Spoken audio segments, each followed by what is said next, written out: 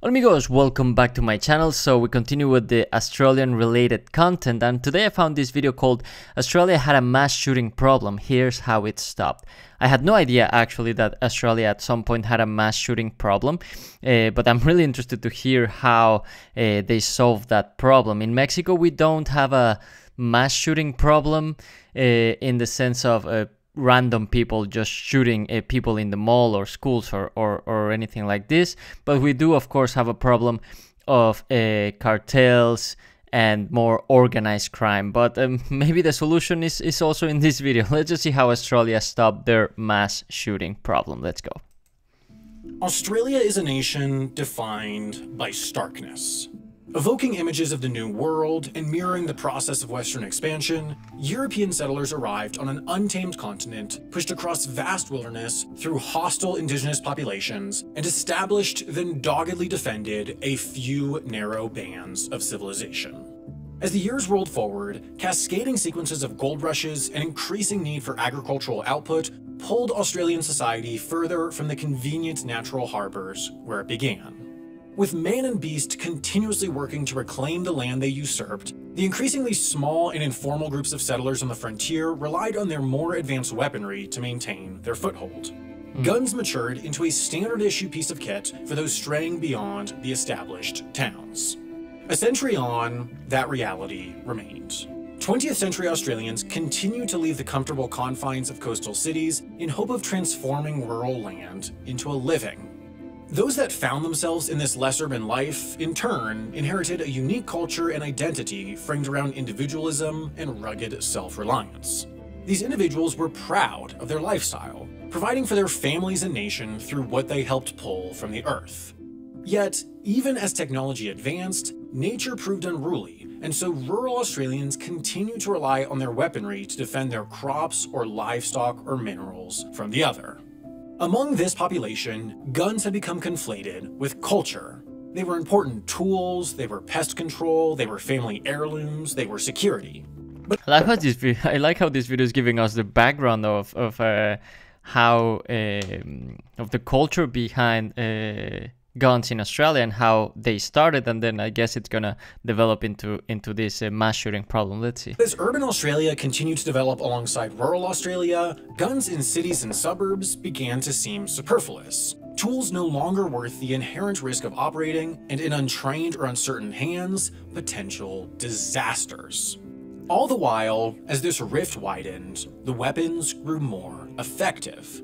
The destructive potential of a minute shrunk down to a second. What was once but a cultural difference morphed into an issue. Should personal gun ownership be allowed? Was the necessity of some stronger than the risk to most, as the potential for misuse grew in step with technological development? As the century progressed, as the cosmopolitan and countryside continued to drift apart, the issue escalated, and the questions informing the issue begged for an answer. Australia's gun debate, informed by history, landscape, and legacy, intensified by growing urban-rural divide and the technology's ruthless efficiency, was at an impasse. As one exasperated New South Wales politician voiced after a futile national gun summit in 1987, quote, "It will take a massacre in Tasmania before we get gun reform in Australia." Nearly a decade later, his words proved prophetic. It was just after 1 in the afternoon on the 28th of April, 1996, when a 28-year-old man in a yellow Volvo entered the Port Arthur historic site. Carrying what security described as a sports-type bag through the tourist-laden formal penal colony, the man entered a busy cafe, ate a meal, then opened fire on unsuspecting tourists. Within just 90 seconds, the gunman had killed 20 people with 29 bullets. Leaving the cafe, the shooting then continued onto the streets. By the time of his capture the following day, the gunman had killed 35 and injured another 23. In the hands of the murderer, He killed 35 and injured 23, 58 victims. Oh my god. I've never heard of this, but that's heartbreaking. In 1996, wow. throughout his rampage was a semi-automatic Colt AR-15. A weapon that, under Tasmania's uniquely hands-off gun laws, was available for purchase without a license.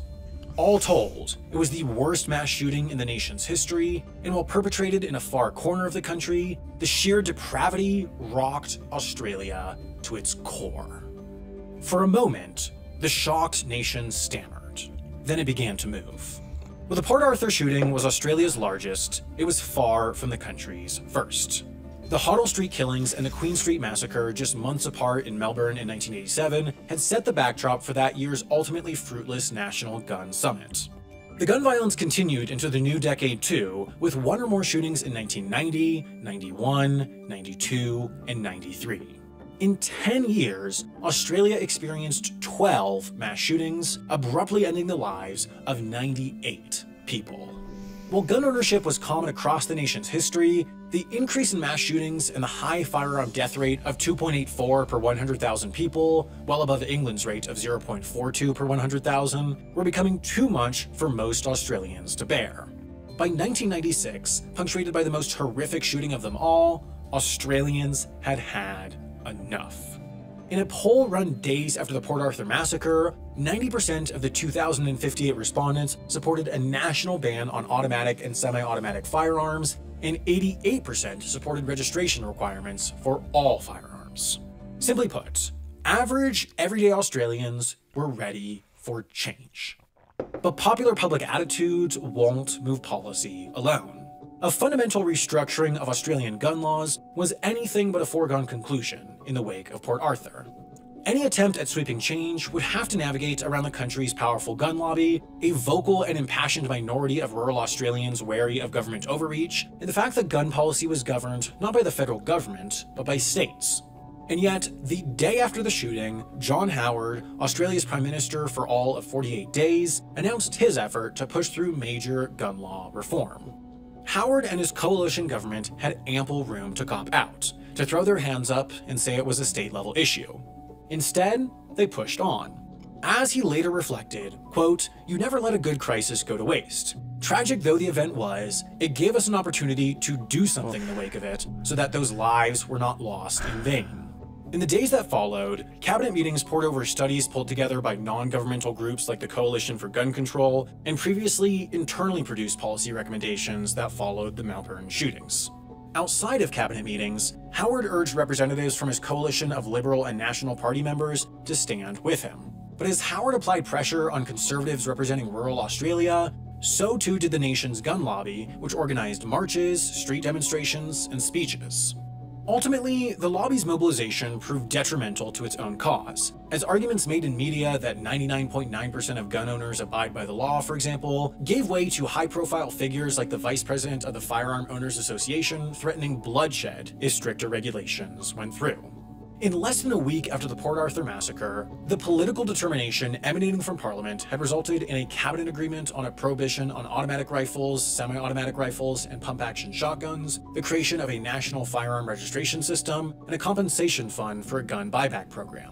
I mean, I'm from Mexico, right? So I'm not really, I don't know much about gun law. Because in Mexico it's pretty clear you are not allowed to have a gun, although a lot of people have illegal guns, and you need a license to own guns. I'm not sure how it works in the US, but whenever I see videos, you can buy a gun at Walmart, but I don't know if you need a license or not. But to me, what he said a few minutes ago about that this mass shooter in 1996 was able to buy what was it, a automatic rifle without a license, that's just, that's tough. 4 days later, on May 10th, the Prime Minister hosted the police ministers from all states and territories to present the 10-point plan that soon informed the nation's first set of universal gun laws, what would be known as the National Firearms Agreement. Even with broad public support, the NFA was hard-won. Queensland, the Northern Territory, and Western Australia refused to agree to the NFA for months and pushed for semi-automatics to remain legal as long as they were crimped, or modified to carry limited rounds. Only after Howard threatened to expand federal power did they join the nationwide program. In some places, the NFA was bitterly resented. During speaking tours intended to explain and promote the program, Deputy Prime Minister Tim Fischer was burned in effigy in the Queensland state of Gympie, while Prime Minister Howard donned a bulletproof vest when speaking in Sale, Victoria. With all states and territories signed on by the middle of 1996, the agreement flipped Australia's loose, decentralized gun laws on their head. What was once a system so scant that a law student reading through gun statutes thought there were pages missing had suddenly become one of the world's most thorough. Every gun and gun sale now had to be recorded in a national registry. Anyone who owned or sought to own a gun needed to prove they had a genuine reason. Crucially, in the eyes of Australian policymakers, self-defense was not one. Semi-automatic rifles and shotguns were now banned except for when a farmer or professional shooter could prove genuine reason. Gun owners now needed to be 18 or older, needed to pass a safety course, and had to abide by strict gun storage rules. And if in possession of a newly prohibited gun, Australians now had 12 months to surrender it and receive fair compensation, funded by a one-time Medicare levy. A year later, Australia had confiscated and destroyed 650,000 guns, and it did so under budget, as the project cost Australian taxpayers around $360 million. So, did it work? Did the sweeping, disruptive reforms of the National Firearms Agreement actually save lives?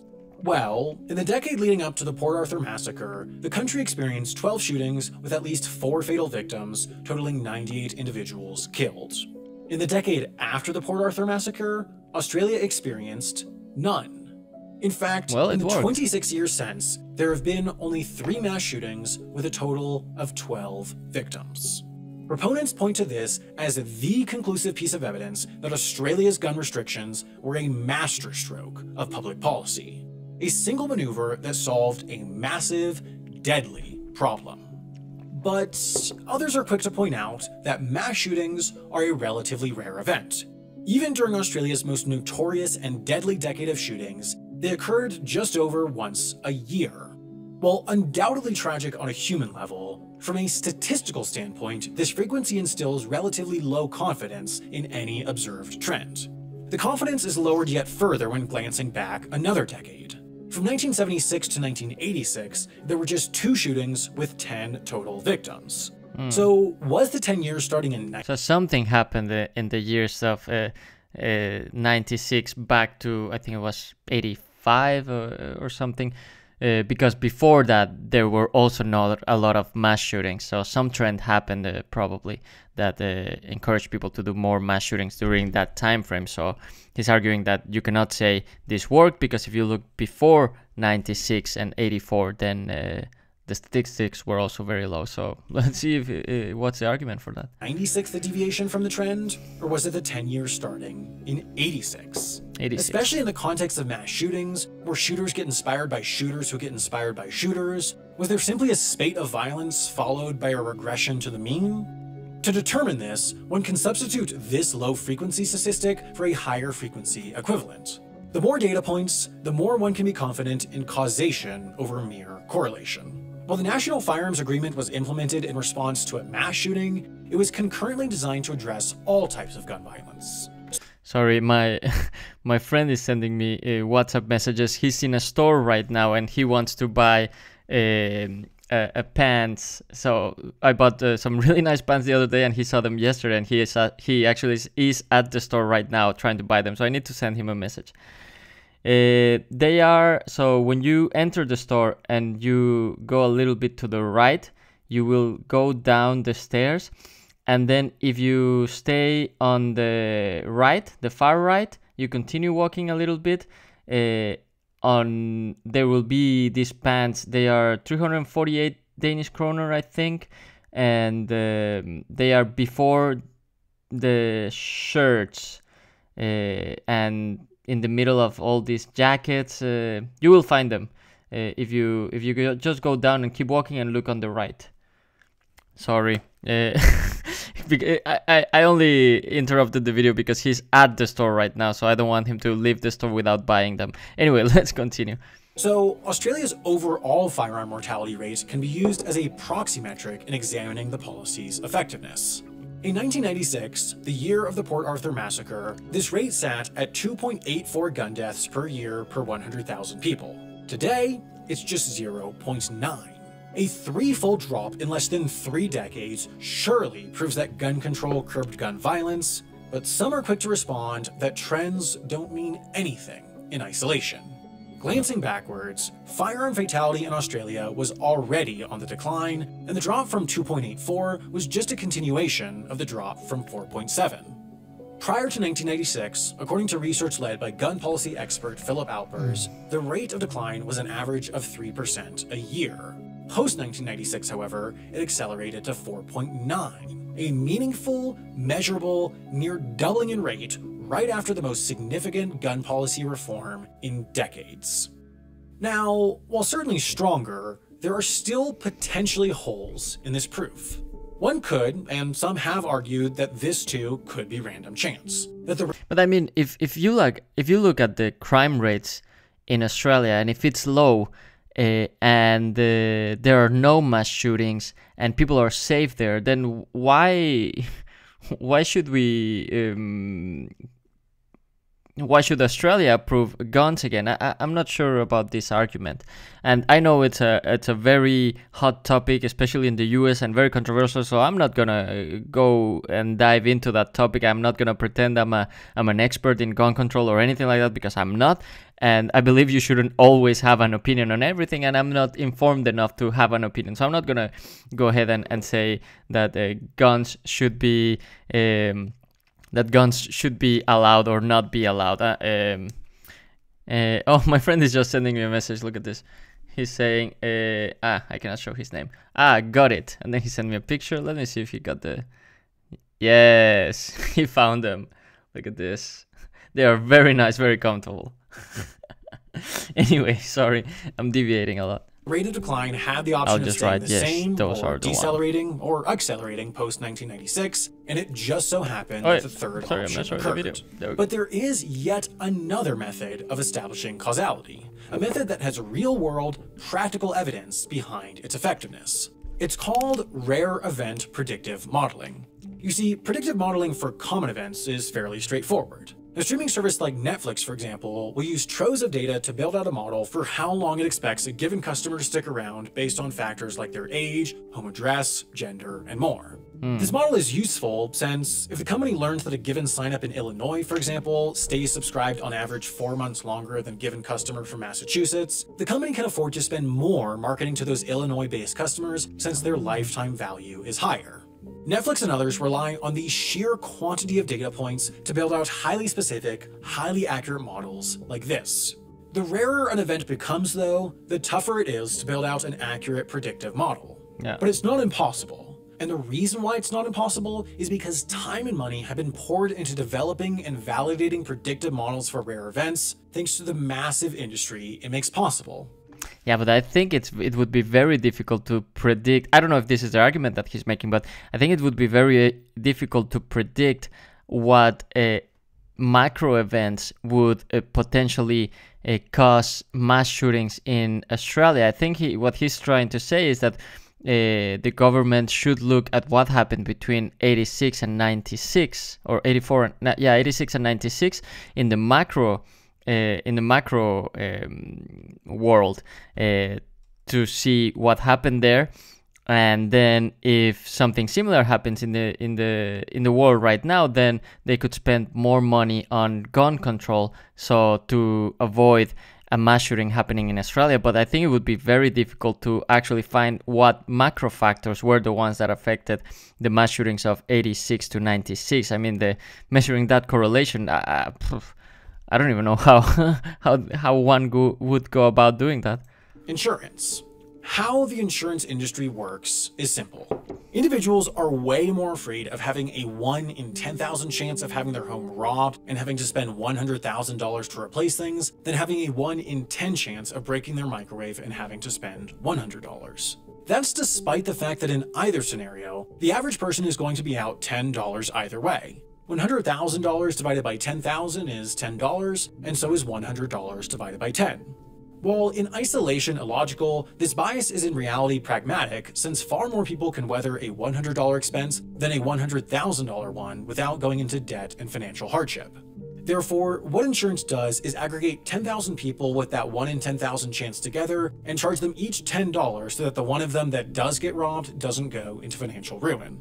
Except they don't really charge them $10. They charge them, say, $11 so that they can turn a profit, but in order to do this, they need to determine what the likelihood of a given individual getting robbed is. And again, the events that insurance companies insure against are by their very nature rare because those are the ones people are worried about. Therefore, insurers need to take in a minuscule number of data points and build a predictive model based on them. If they do it wrong and consider home robberies more common than reality, they'll overcharge and a competitor will come in, undercut their prices, and capture all their customers. But how do you do a predictive modeling on mass shootings? Let's see. If they consider it less likely than reality, they'll run out of money from paying out more to robbed customers than they take in. Without diving into the mind-numbing mathematics behind rare event predictive modeling, the proof that it works is that the insurance industry exists. The proof is that these companies can only make a profit if they've accurately predicted the commonality of events as rare and unlikely as sinkholes, earthquakes, volcanic eruptions, missile attacks, plane crashes, bear attacks, and more, damaging and destroying homes. The same rare event predictive modeling techniques were applied in research led by Simon Chapman of the University of Sydney's School of Public Health. Okay. I'm not even gonna try to figure out these formulas. I'm glad I'm not working for an insurance company. He and his co-researchers looked at the data on Australian shootings in the same way an insurer would and built a rare events predictive model that indicated between 1996 and 2018, when the study was conducted, there should have been 16.3 mass shootings in the country, with a minimum of 65 fatal victims. In reality, there were just 2. Building on that baseline, the researchers were able to calculate the likelihood that this trend could be explained simply by random chance, that the rarity of mass shootings meant that their 22-year absence was merely a data anomaly. The answer was 1 in 200,000. Oy. That's to say, there's a chance that the absence in mass shootings in Australia post-1986 was caused by the natural ebb and flow in their occurrence, but that chance is 1 in 200,000. Meanwhile, there's a 199,999 in 200,000 chance that something other than random chance is behind the trend. Something like the implementation of the most significant gun control measures in the country's history. One can't ever outright 100% prove a link between 2 separate occurrences in the real world. This is why people say that correlation does not imply causation. If you asked a data scientist to prove that flipping your light switch led to your light turning off, they tell you that there's a chance that the light was on a timer scheduled to switch off at that moment regardless. Or that there's a chance that the research assistant tasked with collecting data about switch flips and light illumination was being bribed to make them look more correlated than reality. Or that there's a chance that the light wasn't real in the first place and was just a hologram made to make you think it was turning off in time with the switch. These are all unlikely, but technically not impossible. In a world of infinite possibility, one can always find another genuinely possible cause for a given outcome. The data scientists will always tell you there's a 1 in a lot chance that something other than flipping the switch led to the light turning off. But probably not. It probably wasn't any of that. Flipping the light switch probably led to the light turning off. Okay, so he's saying turning the switch down probably led to the light switching off, and the regulation of gun control probably led to the reduction of mass shootings in Australia. In every way, it's tough to make videos about subjects with the weight and tragic significance of this one. From word choice and motion graphics to visuals, and a close reading of YouTube's content guidelines, we have to put a lot of thought into how to cover and visualize this story. Thankfully, we have our sponsor Storyblocks, who is a Okay, yeah, I don't think I can show the sponsor of their video, Storyblocks. Okay, this video was made by Wendover Productions. It was surprisingly well made and super well explained, and a lot of thoughts, a lot of great conversations can be have great conversations can be had because of this video, I think. But I think gun control is a far more complicated topic than I'm willing to discuss on today's video, because also I'm not in a country where we have so many gun control issues. We have a lot of safety issues, but luckily mass shootings is not one of them. Yeah, I don't know. Do you think that the gun control helped the mass shootings in Australia or not? Was it random? What do you think? Do you want to build a predictive model to look into what happened during those years? And yeah, if you have any thoughts, please let me know in the comments down below. And I guess that is it for today's video. As usual, if there's anything you'd like me to react to next, please put it down in the comments below and I'll make sure I get to it as soon as I possibly can. But without any further ado, thank you so much for watching. Thank you for subscribing. I love you and I will see you next time.